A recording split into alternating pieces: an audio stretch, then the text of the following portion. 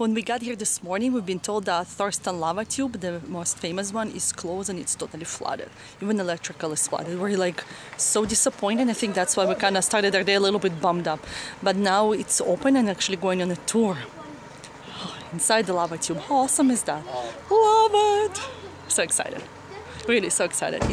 And the weather looks great, and you can see blue sky, just totally, you know, we just decided it can get better, and it did. So you know what, sometimes the weather does cooperate with you when you keep, you know, positive attitude. Let's go on the tour. Archipelago, incredibly isolated.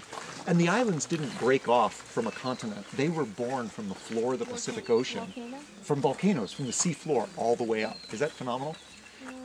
Most volcanoes are on the edges of plates. You guys have heard of plate tectonics? Yeah. The Pacific plate is famous because it has so many active volcanoes on it. They call it the Ring of Fire. Yeah.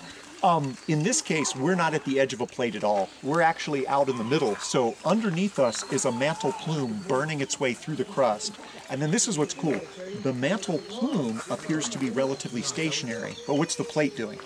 Moving.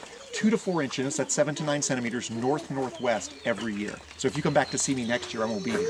I'll be here. Yeah, you guys get that? So every year, literally, the islands are moving with the whole floor of the Pacific Ocean. Wow. That means over geologic time, we don't see one volcano here. We don't even see one island. We see a chain of islands, all born from here, stretching their way across the Pacific. So the only way for species to arrive before humans was one or more of the 3 W's. You guys know those yet? Water. Wind. Wind. Good. Water. Water or waves. They could float here. So wind, water, and? People. Women. Women. No, I'm kidding. That was a guess I got from someone. Wind, water, and? Wi-Fi. Wi-Fi. No, that's not. The other one I got was Walmart. I'm like, no. Oh, probably kids probably say that. Birds? No. Yeah, birds, but what do birds have? Wings. Wings. Wind, water, and wings. So no doubt about it, we think pretty much the first larger wildlife that actually found the Hawaiian Islands were the birds. And it makes perfect sense. These are migrating seabirds that are crossing the Pacific Ocean. They see isolated islands as a perfect place to rest. They land, remember I'm taking you guys back prior to humans, they land and something was missing. Now they have food sources, these birds can hunt. There's no humans. What else is missing? Predators. There's no rats, there's no cats, no dogs, no pigs. None of those things that you see today were here. So if you're seabirds, and I want you guys to imagine, we're a giant flock of migrating geese from North America migrating south. We get blown off by a storm. We land in Hawaii. If we were the size of the goose flock right here, we're going to be looking at each other going, do you want to keep flying? Do you want to keep flying? No. He's going to say no. She's going to say, can we set up the chairs? And they're going to have barca loungers, drinks with umbrellas. We're going to be like, we've got it. Yeah. So if that's what takes place, if you're a heavy-bodied bird like geese, over time, what are they going to give up? Flight. And they're going to become flightless. And we see that on island ecosystems around the world. We saw it in New Zealand. We see it, yeah. Actually, dodos, you guys know about, we're actually on islands. Dodos and... Yeah, Hawaii. Didn't kiwis have... Kiwis are flightless. Hawaii had at least 5 species of geese here. 4 were flightless. They'd become flightless. 1 could still fly, and it's the only one that survived to this day. Does anybody know what its name? Nene. It's the last of our Hawaiian geese. So I thought I'd introduce you to one of the ancient seabirds. I love this one. Albatross? No, this one is Kauaʻekea. It's the white-tailed tropic bird. He's correct. It's in the Phaethon genus. So in this case, Kauaʻekea is hunting 10 to 20 miles offshore. It lives inside the erupting volcano. So when you guys are up at Jagger Museum, look out and watch for these white birds swooping through back and forth. In fact, we have a nested pair inside this crater. They form monogamous pairs and they lay only 1 egg a year. So very low reproduction, very long lifespan. And we see that in ancient Hawaii, long lifespans, low reproduction, because there wasn't much competition here. I stopped you guys next to these because I just think they're absolutely spectacular. This is one of our native endemic ferns, and if you want to practice your Hawaiian, it's hapu'u pulu. Hapu'u. Very good. Your Hawaiian is awesome. The Hawaiian people gave it a 2-part name. Hapu'u refers to the tree fern, and the trunk grows about 1 foot every 7 to 10 years. You're standing next to some giants here, roughly 100 to 120 years old. That's pretty spectacular. Yeah. The second part of the word is pulu. I'm going to show you that a little farther down the trail. Pulu is the golden fur she puts out. In Hawaiian language, this was body form, a kinalau of Haumea, Pelehonoamea's mother. It was said to be mother of the forest because the fern would give birth to all the other plants of the rainforest. And sometimes the trunk would grow up tall fall over, the head would turn back up, giving it the title walking fern as it strolled through. So really, if you think about it, pretty spectacular ferns. And I have visitors that come with me on hikes and they go, wow, that fern looks like it's right out of Jurassic Park. And I said, yeah, that's because it's right out of Jurassic Park. These are ancient Sibodium ferns where they would have, their ancestor, you were talking about DNA studies, that would have come from Asia. So you guys know how the fern could have possibly gotten here from Asia? The plates, the Water. the continents. We're in the middle of the plate, right? So no. Water. Water is a good guess. Boats. No boats. Wind. Wind. In fact, the only direction the jet stream flows is straight across Hawaii from Asia, and fern spores are so microscopically tiny. So to see if this hypothesis might be correct, NOAA flew weather aircraft in the jet stream above the Hawaiian Islands, and they sent out a net, and they pulled the net back in, and it contains tiny fern spores, insects, and some little bitty seeds that were transported by the jet stream. Is that cool? It's like, wow! So we learned wind, water in Walmart. And we learned that birds really dominated the Hawaiian Islands prior to humans' birth. So we'll head a little farther up. Watch the puddles. Unfortunately, it was the Park Service budget. So I have these cartoons. Those will be the visual. I'll be producing the audio visual, and then you'll be listening in surround sound. So, does that sound good? Okay, so starting off, all the lava tubes on the island start as a surface flow going down the side of a mountain. This one we're about to go into would have formed about 500, 550 years ago during the Isla outflows. Kilauea looked very different then. As the lava was flowing down the side of the mountain, something like this, that's me standing here, by the way. Can you see my flat hat? You're really old. I'm really old. And I'm showing you guys the lava flow is coming down the mountain. The coolest part is where it's moving very slow. It's dragging along the sides. So right there where it's dragging is where it cools first. Does that make sense? Yep. So it's almost as though a river is freezing over. It starts to form this perched channel, and the lava is going through it. What's the next coolest spot? The top, right where it's touching the air. So sure enough, woo, it starts to crust over like that. In fact, there I am pointing. Look, it's crusting over right there. Eventually, that's going to connect. And as soon as it connects, it starts melting the ground in what's called thermal erosion. So it forms this unique keyhole formation shape. And you can see where the lava river is roaring through there. That's leaving behind ridges on the wall they call bathtub rings. So that gives you an idea of how high the lava river was. But there's superheated gases roaring through the top, and that leaves the top part of the ceiling quite brittle. So what can happen with that brittle ceiling? Break. It can break like that. And that's called a skylight. So there I am pointing out the skylight. Look, toxic gases, don't breathe that. The lava then drains away and it leaves behind a lava tube. Does that make sense? What happens if the lava is to reoccupy the same tube? It'll remelt the ceilings and walls and do driblet spires, or in the case, some of you would think of them as lava stalactites, or in the Hawaiian language, nahukus, protuberances hanging from the ceiling. It would be like, whoops, I do it right? Yes, this. See the little ones dripping from the ceiling? When this tube was originally opened, it had nahukus hanging from the ceiling. People would break them off and take them home as souvenirs. Yes, exactly. So really bad, because that takes away the experience for children today. They don't get to see the nahukus. And when the lava drained away, it leaves behind those great nahukus. And here you can see where I brought all of you in at once. And we're all touching the walls. The kids are trying to break off the nahukus. So lava comes back in like this. And then before we can make it back out, crispy critters, all of us like this. I'm sorry, that was Ranger humor right there. That was to scare the children. So there you go, multimedia, audio, visual, surround sound, lava tube formation. What we'll do is we'll head this way. I'll take you guys in, and we've got a pretty good sized group. There's only one spot where we'll all be able to group up, and then we'll do a little wrap up under there. Let's go inside.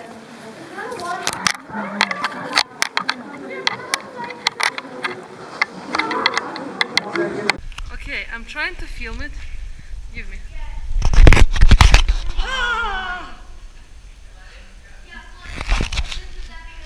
Yeah, there is a real token somewhere. I can do like that. Can you No. see us? Like this? Yes, we can see. And this is us. That is the rain. And there is Ariel talking on the shore. Somewhere, I don't think they will see the area.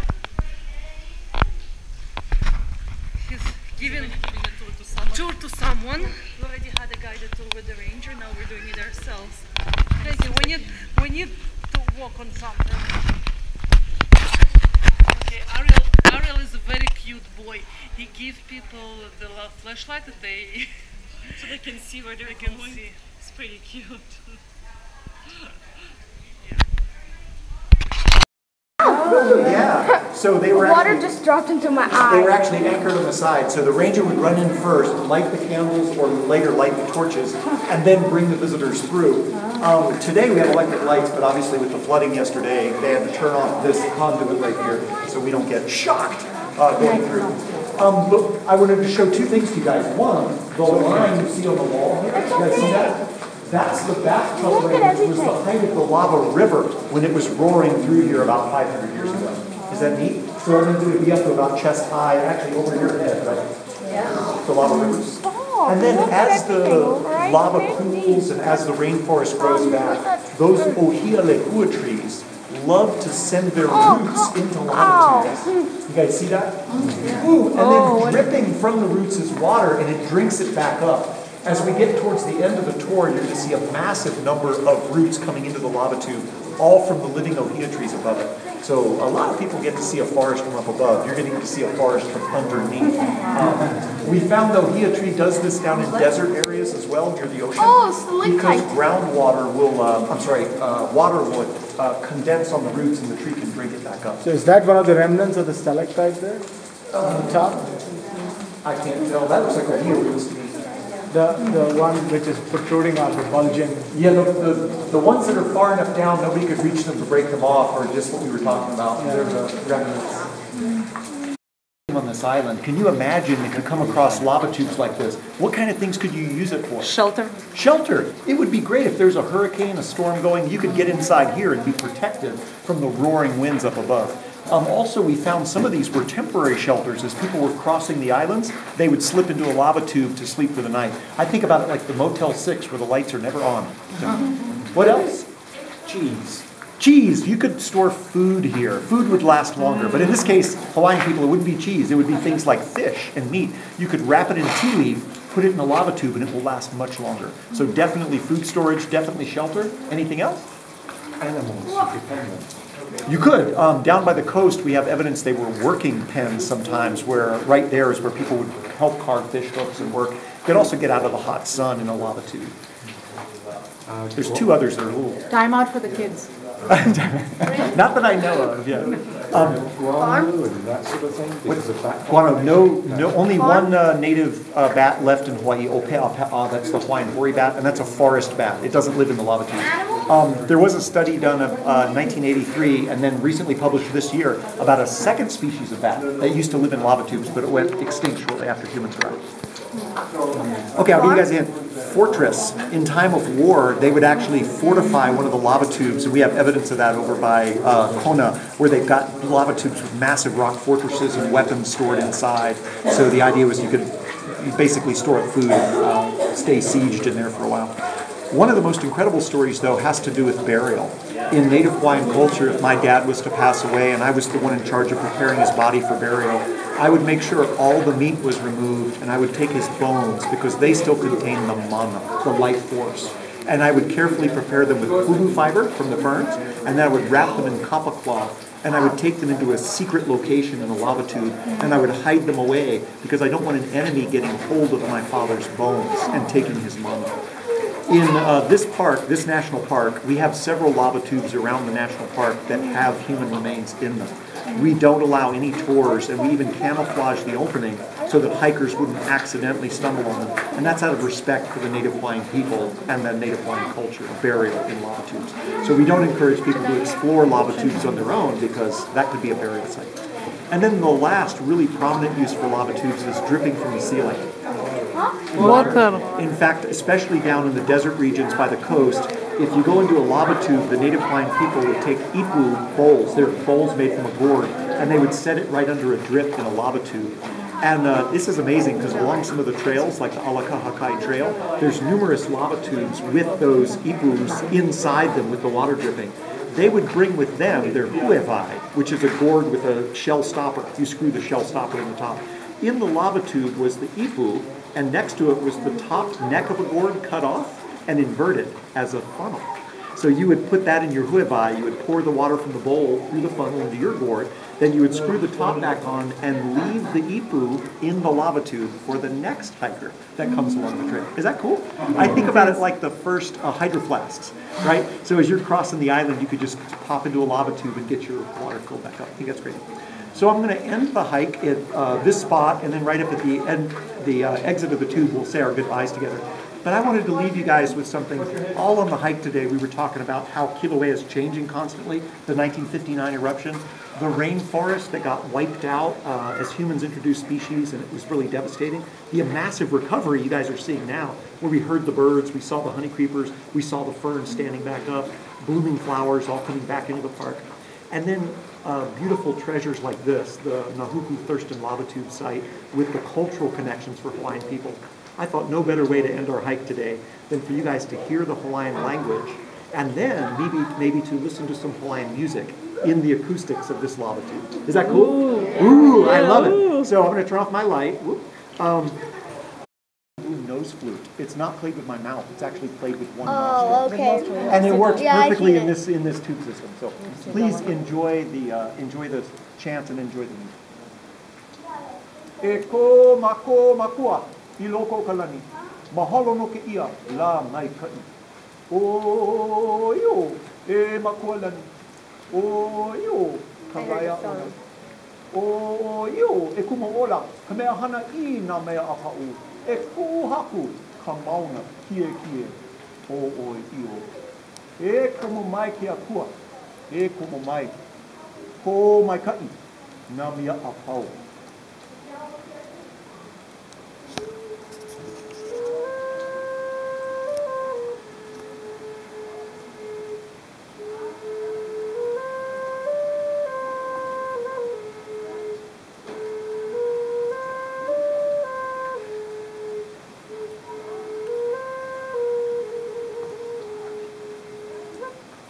Thank you so much. Okay, after a long day in we tried volcano National Park. And we tried to see the eruption at night, but unfortunately the lava lake went even lower, and then it will become so foggy. So foggy that we couldn't see anything. Like we'd see some red flames, and then fog like literally came in and it covered everything. So anyway, we decided then for dinner. Yeah, so we're going to LNL dinner, and there is a bit different menu than on the other side. So yeah. So we're going to eat. Okay, Ariel eats his hamburger, deluxe with the vegetables, and Regina found my soup. Warm wonton noodle soup with pork, chicken, and shrimp, and there are also dumplings in here.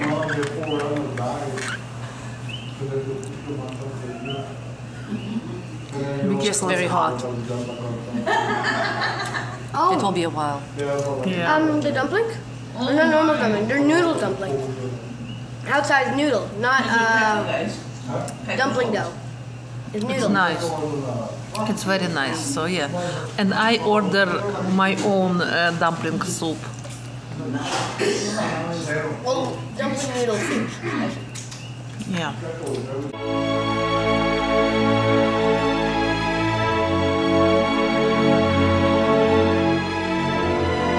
We enjoyed the soup so very much. The soup is amazing. Even Ariel now is drinking a bit of a soup, which doesn't always happen, although he's a pretty adventurous eater, but with soup sometimes it's kind of cautious because he doesn't know what to expect with flavor. Right, sweetie pie? But no, look at this joy. With dry food, I can usually bring it home and change it to how I like it, but with soups, it's kind of hard to do it. One wrong move, and it's gross, and you can't change it. Yeah, and Ariel, and this is, I know why he loves soup. This is, there is cinnamon and star anise in this soup, and he loves both of those. That would explain it. Yes, so we're going to say bye-bye to you, and hopefully you enjoyed another day with us in paradise. Yeah. Today the weather was awesome. It was actually hot. We really enjoyed it. It turned out to be a great, great day. Oh, yeah. So you know, sometimes if it's a little bit crooked start to the day, that's okay. We haven't seen the eruption at night of the volcano, but we'll work Still on okay. it. We still have time. But we were able to go in the lava tube. Exactly. At least they opened the lava tube. They actually opened it for like 3 hours. So we actually made it just perfectly. Because in the morning it sounded like it's going to be flooded forever and they never let us in. So we're like, but it's all good. Yeah, so hopefully you enjoyed our day. And don't forget to subscribe, write us a comment, thumbs up, us and cheers, love and life. And we'll see you tomorrow. And make sure to go towards your joy. And even if you have a crooky, schmooky Morning. We did. and it started nice, then we had pouring rain on the way and as we entered the volcano national park, it was pouring, but then it just all switched around. So you know what, He said it was gonna be like that all week. yeah, and it totally turned out to be a beautiful sunny day. So yep, there's always a hope in the end of the tunnel. Yeah, so we'll see you tomorrow. Bye. Bye. She's sleepy.